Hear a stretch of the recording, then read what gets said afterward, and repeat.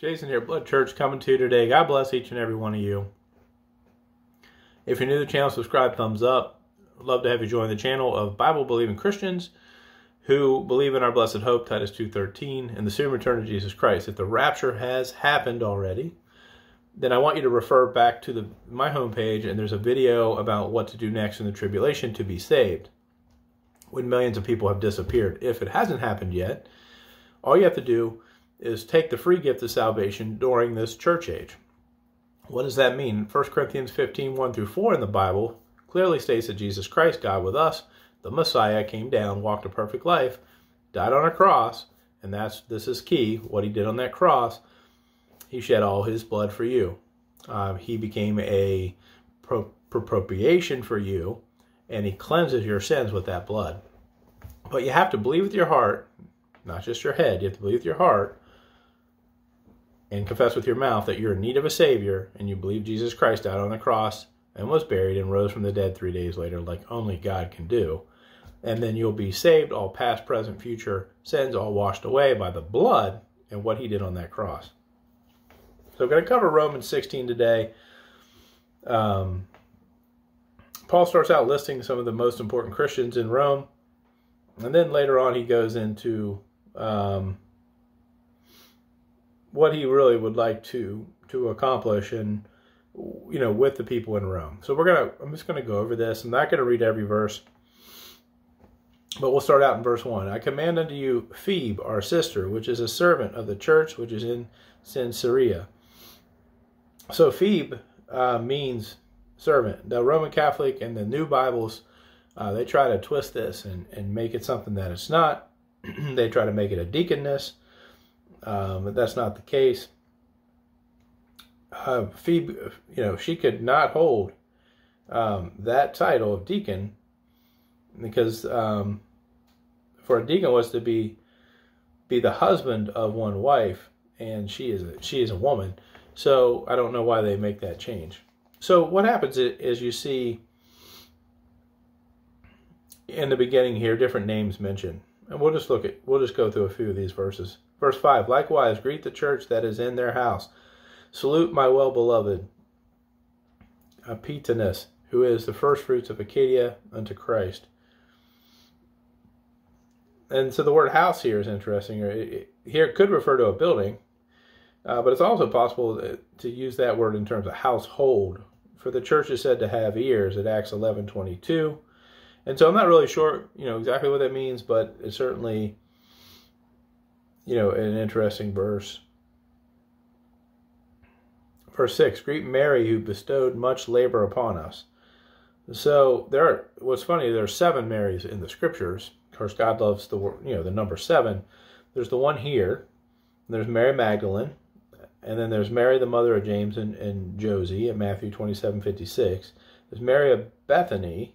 There's Mary, the wife of Clophas at John 19:25. And Mary, the mother of Jesus.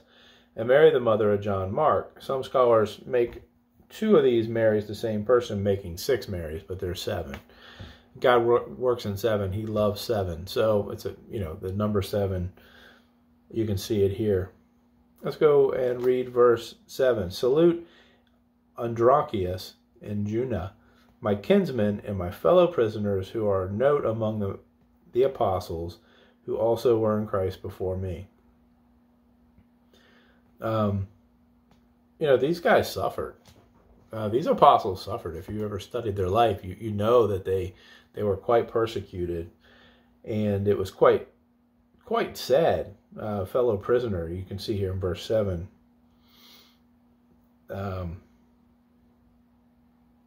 So that's why I pointed this verse out. Let's drop down to verse 16. Salute one another with a holy kiss. So this is the idea of the holy kiss that the Roman Catholic Church uses, where they get it from. The churches of Christ salute you. And so the next part, we see Paul giving some instruction. Now I beseech you, brother, mark them which cause divisions and offenses contrary to the doctrine which you have learned, and avoid them. So if we have people online There's many of them that will teach wrong doctrine. They'll say that you have to follow the Jewish law when we're in the church age. And they will say that water baptism saves. It's a work. They will say that you can lose your salvation, which is not true. And we're to mark them and to point them out when they teach doctrine contrary to the gospel. Verse 18, for they that are such serve not our Lord Jesus Christ, but their own belly, and by good words and fair speeches deceive the hearts of the simple. You notice a lot of these people that have big channels or major churches in metropolitan areas, they actually often are just a salesman or a spokesperson with a deceitful tongue, and all they want to do is make themselves rich. I think that's what this verse says. Verse 19, for your obedience is come abroad unto all men. I am glad therefore on your behalf, but yet I would have you wise unto that which is good and simple concerning evil. Simplicity is truth. When things that are simple are usually the truth. When you complicate things and you try to twist things, well, then evil and wrong come into what should have been something that's simple, simplistic. One of the things I always ask myself when I do something, is it right or not right? Is it right or wrong in the sight of God? All these kind of things. Let's go down to verse 20. And the God of peace shall bruise Satan under your feet shortly. The grace of our Lord Jesus Christ be with you. Amen. So, that's something that we have to look forward to. The Lord is going to get rid of the evil of this world and stomp out its army at the Battle of Armageddon at the end of the tribulation. And although a New World Order leader out of the UN will rise and make his mark be required, God will win at the end, and God will win the day, and good will simply defeat evil in the end.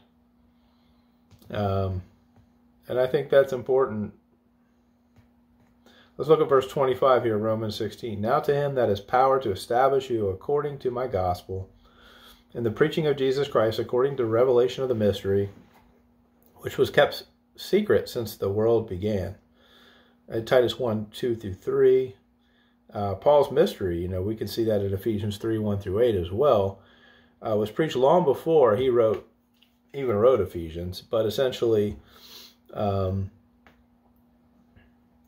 mystery that Paul preaches, it was agreed on by God and Jesus, who's one, part of the Trinity before the beginning of time. Verse 26, but now is made manifest, and by the scriptures of the prophets, according to the commandment of the everlasting God, made known to all nations for the obedience of faith. Verse 27, to God only wise be glory through Jesus Christ forever. Amen. And really beautiful set of verses. And we know that good will conquer evil. And we know that Paul did a great service writing this letter to the people of Rome, and how he started off, really attacking evil and sins, and really bringing forth, the differences between the law and Christian salvation, and what it meant to be a Christian, and the gospel of our faith is important, and it rings out true throughout this whole book. It was a pleasure to go through this book. I really enjoyed it. There certainly could be a lot more to go through as I look at this, but I just wanted to cover the basics of Romans. I hope you enjoyed the study. God bless and have a great day.